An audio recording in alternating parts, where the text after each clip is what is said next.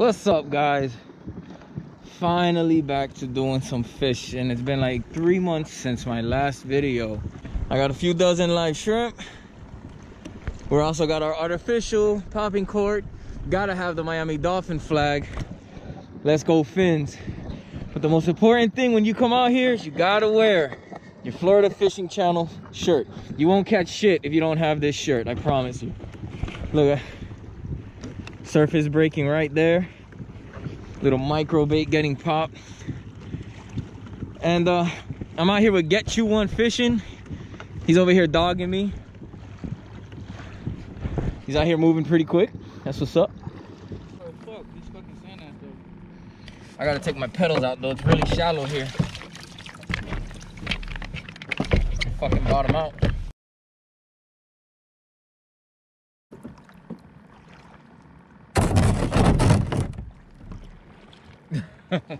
Shit, shallow as fuck. There it is. I said we get back up. Yeah, I'm gonna walk it. Walk it? I'm stuck.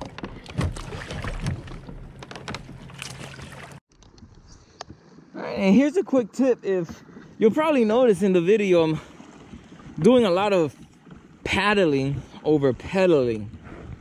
If you're gonna come to Chokoloskee and you have a pedal drive kayak, whether it's the Pescador or whatever, don't think on low tide you're gonna be in here pedaling your little heart away. It's not gonna happen. The average depth of Chokoloskee on low tide is like a foot.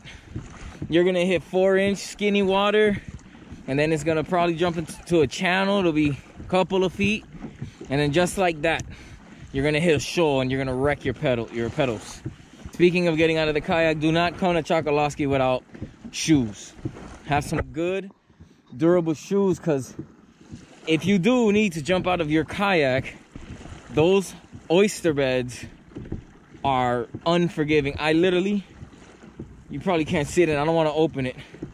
I literally put my hand in the water to just rinse my hand after releasing a fish. I barely grazed one and it sliced my fingertip, and it sucks. We're throwing popping corks. We're fishing about 2 to 3 feet. So what we're gonna do is we're gonna just leave like 1 foot underneath that cork. You know, you can get these pre-rigged, you can make your own. I'm pretty lazy, so I buy them pre-rigged. You can use even lures with a popping cork. I'm using live shrimp.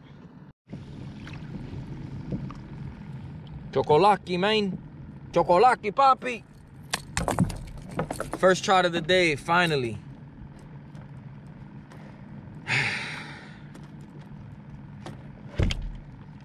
It's a nice size right there. I think he's legal. There you go. There you go. Damn.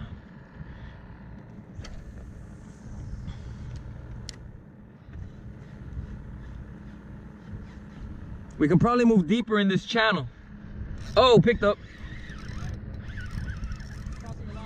I see that. Oh, he's making a mess. Oh, he made a mess. Oh! He just went through the hole of my pedals. He was in the kayak and went through the pedal hole. Damn. Got him on. Oh, he let it go. Oh, no, he's there. That's a ladyfish. He's jumping. They're hungry, bro. I'm gonna take my artificial off, my DOA, and put on. It's your world. I'm just living in it. Ah, shit. Oh, I got picked up. Ready?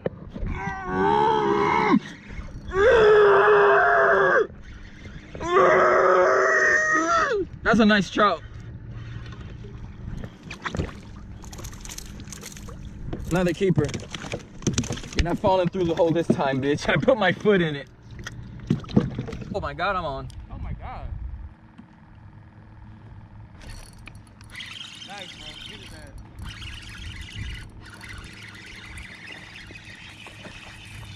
I'm trying to get that big one. That's what I'm looking for. I keep catching like 13 inches.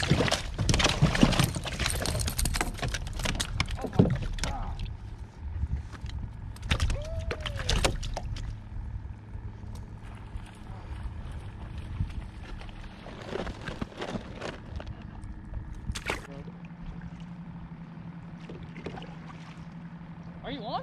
Yeah. You waiting for invitation? Want to make sure he bellied it.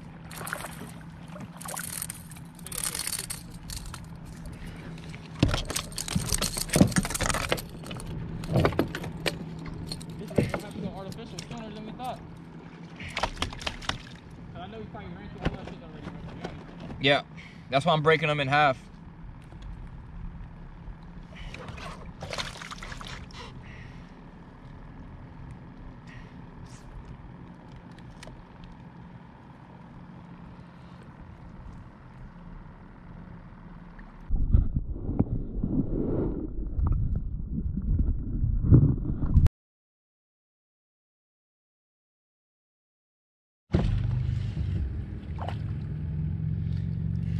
We got a potential slot on the line, even though snook are out of season. Oh, he's an over. He would be an over if it was season. He's nice. Not bigger, this is bigger than you're expected in Choco, I'll tell you that. This thing's a tank. It's pounds all day long. Old bucket mouth there. He's just sitting here, he's popping these tiny shiners. I mean, I don't even know if he fits on the camera. He's wider than my shoulders, I swear. He's like, he makes me look small. I'm gonna let that guy go. If I would have only caught him a little while, a couple years earlier, he would have been an under.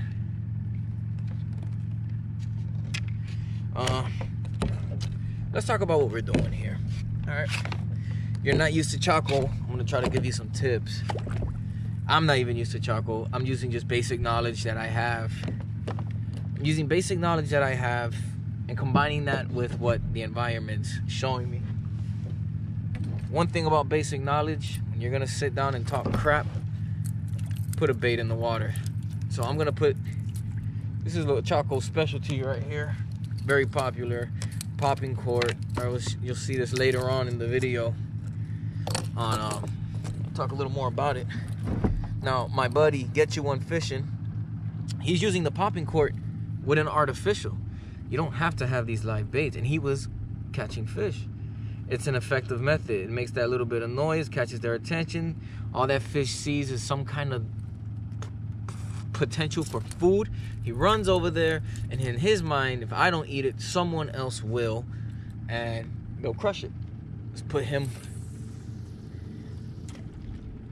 I'm gonna let that there, and I'm gonna free spool that until that popper cork disappears. So while that waits for an imminent bite, we've been fishing around already. We had a hot bite on trout. We found this little cut that opened up into this really nice lagoon kind of thing. There's still patch islands. There's still tidal flow, so it's not just dead water. Which is, you don't want to fish dead water too much. There's still water flowing through here. So what I did, I'll show you here. If you look behind me, I have this wall of mangroves, and then I have that point. It's kind of like a finger, like a little peninsula. Look, something right there near my kayak. So what's that creating? It's creating a pass. It's creating a little pinch point where current is coming through. Bait, the smaller baits are getting pushed into this area, and the predatory fish are gonna sit where? Right in here. I don't know if the camera can pick it up. You'll see the water texture. It's flowing, and then right after that bend, it's really smooth. It's really flat, and you can actually see bait flickering there. Why? There's no current. So if there's no current, that little pilchard. Woo! And Brandon's hooked up. Brandon's hooked up on the up current side. He's fishing the up current. So fish, that's got to be a snook. What you got there, buddy? Is that a red? Oh my God, yeah. Oh, we got a red on the line. Nice fucking red, bro. Handle that. Handle that, baby. This is smart fishing, even though I don't fish here often. Look at that. You can see it, what's going on over there. Put him in the yak already. God damn it. Stand in the water, bro. Oh, you're already doing it. You need help? I got him, bro. Well, he handles that. So as this water is flowing and it's pushing the bait, he's fishing up current, I'm fishing down current. I caught that snook on up current, he's on a red on up current. That tells me that these fish are definitely sitting on the up current. As that bait is getting pushed in through this little throat, this channel, they're sitting there, and as they see and they sense food coming through, they're running out and picking it up. It's just thinking as a predator. Here's Brandon landing the fish.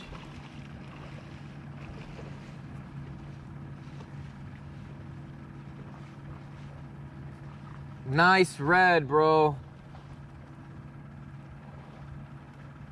He beached it.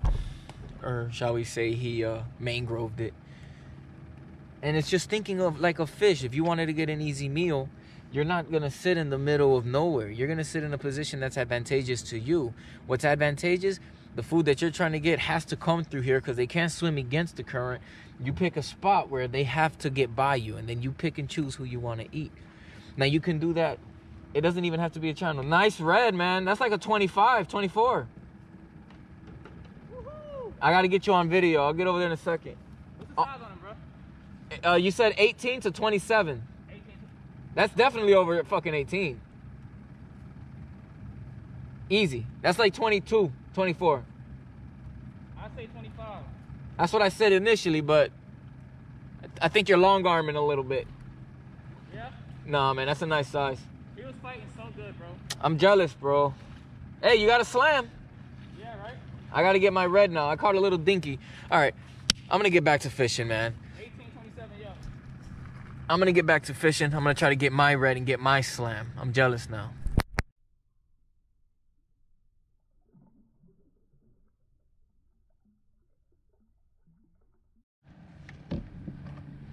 You ever seen a pink and green bait fish? Neither have I. But he ate it.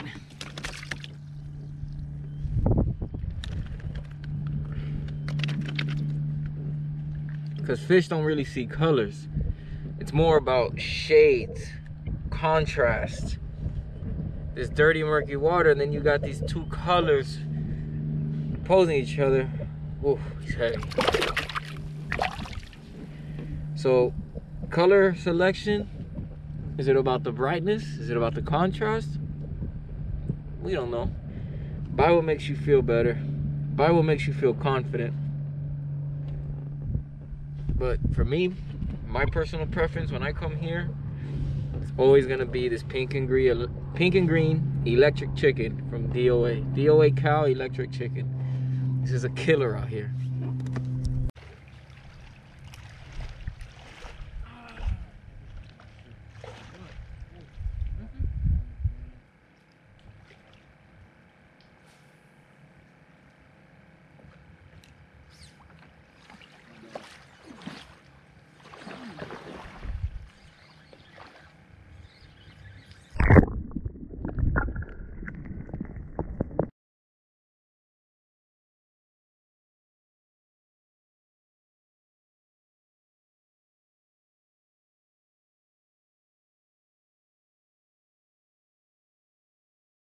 All of it this whole time. All right. Double tried it. Hey, get your rod off my rod. Hey man, we don't touch rods around here. Double tried it up here. That's, oh, look at that. So beautiful, man. They're beautiful. Beautiful, Tim. We literally caught non-stop over 14s and 14s. He came at it so aggressive, he got hooked him in the side of the face. Another double hook up, bro. Yeah. Spotted sea trout. See all the spots from the trout family. Got another one on right there. These are beautiful fish. We got yellowmouth. They're so healthy. Yes, sir. Another baby. Let's get it. This is insane, bro. It's crazy, bro. I'm loving it. I'm loving it. I swear I'm about to say that. Careful, bro. Yeah, I was gonna tell you. They don't bite, but when they do bite, give you an eye. Okay, so here's what's going on here. To the right of us, there's a mangrove off camera. In front of us, there's a pass of water. Right behind us, there's a smaller pass of water, but we're standing on the flat. These two passes lead into a channel. There should be fishes on the edges of these current flows, as well as sitting in the channel in the deeper parts, picking off bait fish as they swim by. Get You One Fishing saw this and immediately stopped his kayak. I followed suit. And you're going to see here, it was just cast after cast, sticking them. And if you weren't catching them, you were getting struck. The bait's flowing. They're sitting on the edges of the current, the soft spots, picking off their food.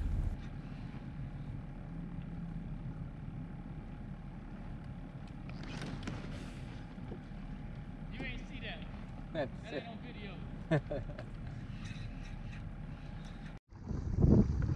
Quick note, if you've never been to Chokoloskee, another imperative thing is to dress accordingly in regards to the bugs. You ever seen Naked and Afraid? And you see these people, they think they're a badass until nighttime and those bugs start chewing them up alive. That is Chokoloskee. Day and night, forget about it.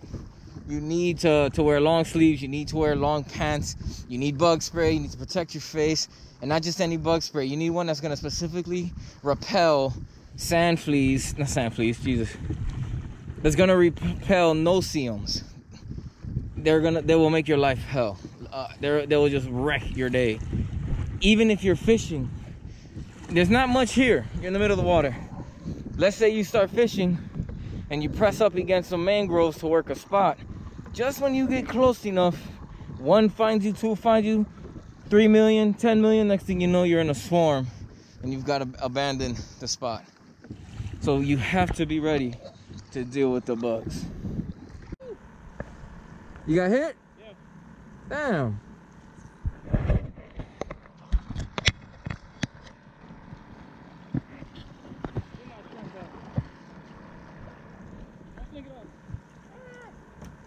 Oh, there we go, there we go.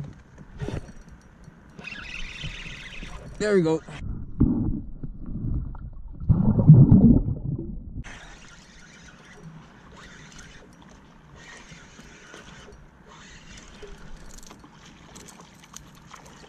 Oh, I got a nice one here.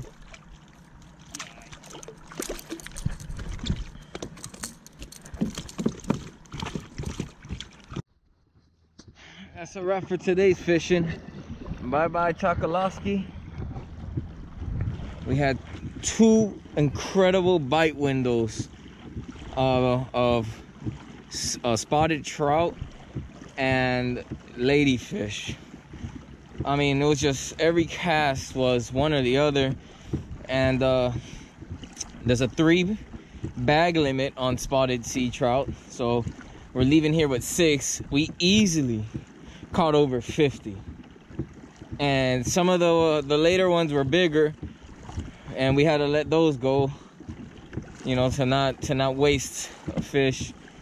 It was just insane. It's all about finding the feeding zone. And we got lucky that we ran into a spot. Get You One Fishing. He literally said, "This looks good." We jumped out the kayaks. We got on walked on some shallow land there, and it was just every cast. You could not get hit. It was incredible. We're leaving with a nice bull red. Yeah, I'm not gonna call it a bull, but it was a slot. It's a keeper. I didn't get my red again. Next time, maybe. Hold on.